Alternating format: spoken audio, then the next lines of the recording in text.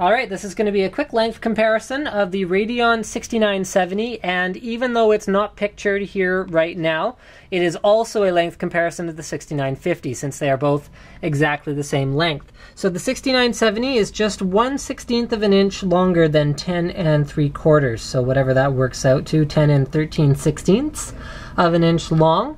Alright, so that compares favorably to the 5870, which it replaces. The 5870 is actually just over 11 inches long because instead of, doing this whole Batmobile like shroud thing that extends the length of the card unnecessarily, AMD's gone for a very square shape to the back of the card here. If you can come around and have a look at them from that angle. Alright, so the GTX 580 and 570 for comparison are both exactly 10.5 inches long, and then the Radeon 6870 I've also included for your reference is exactly that long. So what is that? 9 and looks like 7/8.